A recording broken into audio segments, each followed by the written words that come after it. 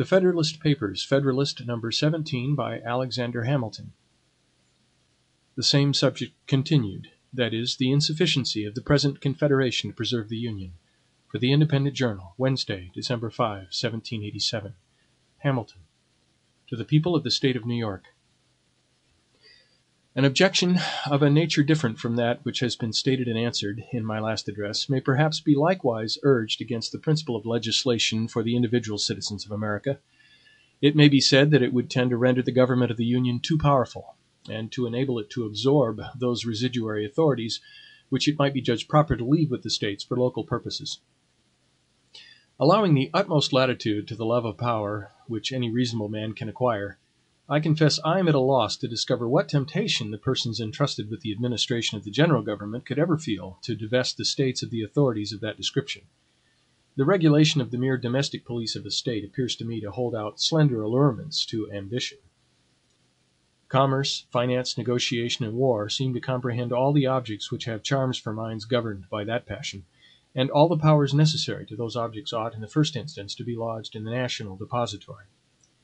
The administration of private justice between the citizens of the same state, the supervision of agriculture, and of other concerns of a similar nature, all those things, in short, which are proper to be provided for by local legislation, can never be desirable cares of a general jurisdiction.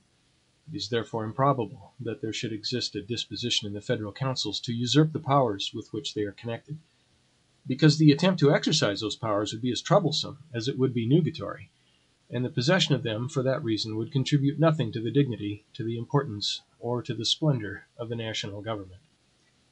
But let it be admitted, for argument's sake, that mere wantonness and lust of domination would be sufficient to beget that disposition.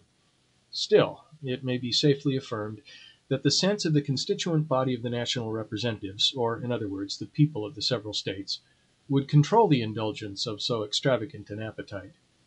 It will always be far more easy for the state governments to encroach upon the national authorities than for the national government to encroach upon the state authorities. The proof of this proposition turns upon the greater degree of influence which the state governments, if they administer their affairs with uprightness and prudence, will generally possess over the people, a circumstance which at the same time teaches us that there is an inherent and intrinsic weakness in all federal constitutions, and that too much pains cannot be taken in their organization to give them all the force which is compatible with the principles of liberty.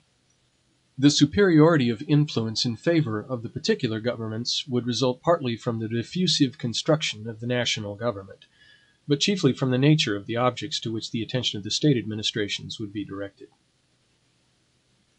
It is a known fact in human nature that its affections are commonly weak in proportion to the distance or diffusiveness of the object.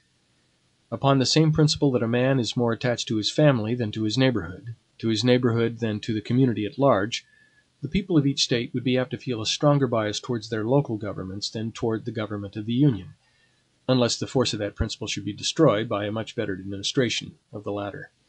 This strong propensity of the human heart would find powerful auxiliaries in the objects of state regulation. The variety of more minute interests, which will necessarily fall under the superintendence of the local administrations, and which will form so many rivulets of influence running through every part of the society, cannot be particularized without involving a detail too tedious and uninteresting to compensate for the instruction it might afford. There is one transcendent advantage belonging to the province of the state governments, which alone suffices to place the matter in a clear and satisfactory light. I mean the ordinary administration of criminal and civil justice. This, of all others, is the most powerful, most universal, and most attractive source of popular obedience and attachment. It is that which, being the immediate and visible guardian of life and property, having its benefits and its terrors in constant activity before the public eye, regulating all those personal interests and familiar concerns to which the sensibility of individuals is more immediately awake, contributes, more than any other circumstance, to impressing upon the minds of the people affection, esteem, and reverence toward the government.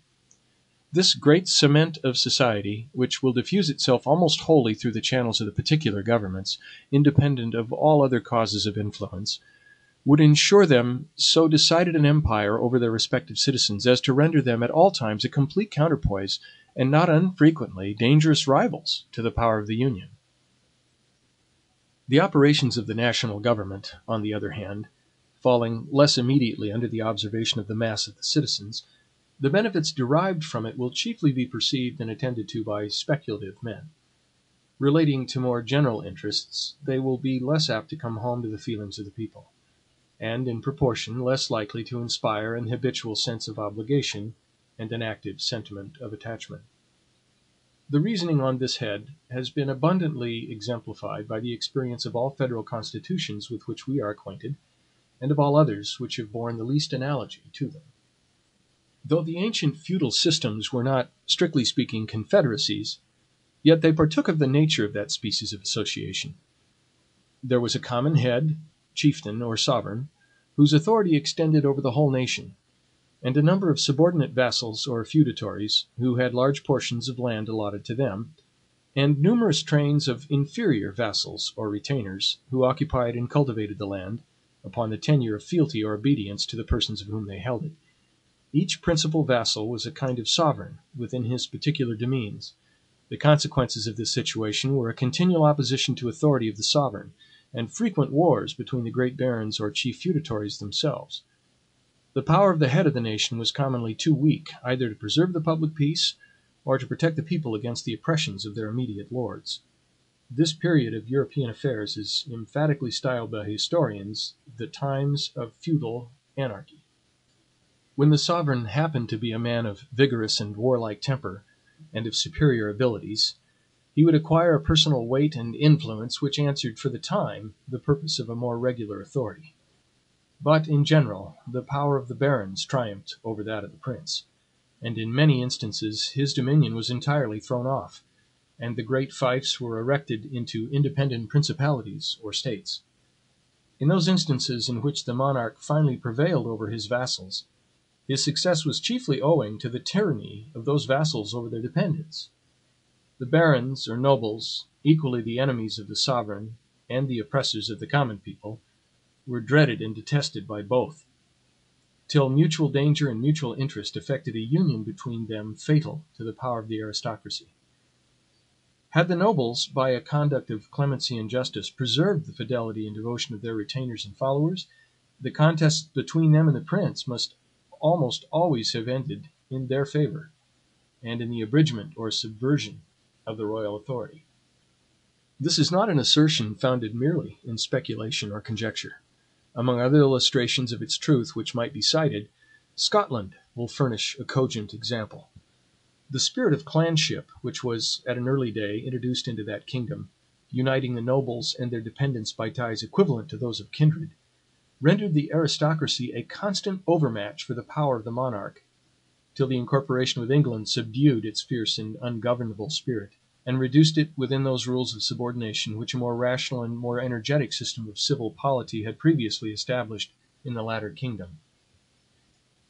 The separate governments in a confederacy may aptly be compared with the feudal baronies, with this advantage in their favor, that, from reasons already explained, they will generally possess the confidence and goodwill of the people, and with so important a support will be able effectually to oppose all encroachments of the national government.